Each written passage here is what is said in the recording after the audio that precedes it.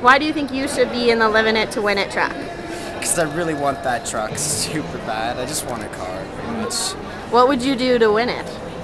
What would I do to win it during the contest? Pretty much anything. I don't know. Run a marathon, triathlon, Ironman, even though I can't even run like 16 kilometers, but I'd do it. Do you have any phobias? Definitely spiders. Definitely spiders and heights. What's the one thing you couldn't live without in the vehicle? So if you could pick one thing to bring. Fuck.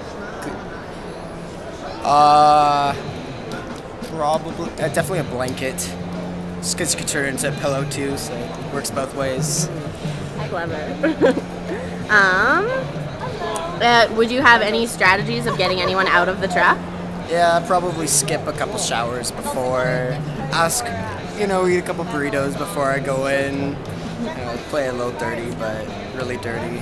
It's pretty gross, but I'd do it. Have you pulled any crazy pranks, or what's the most embarrassing moment you've ever had?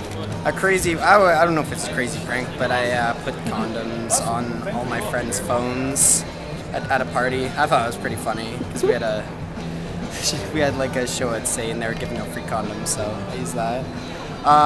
Lube over one of my friend's water bottles. It's not that funny. An embarrassing moment.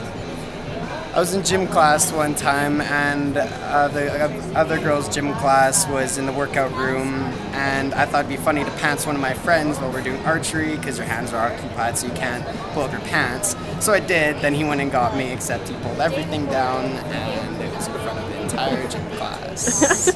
So basically, you would bring sex props into the truck. That's what you're saying. I'd do that too, definitely. All right, awesome. Thanks so much.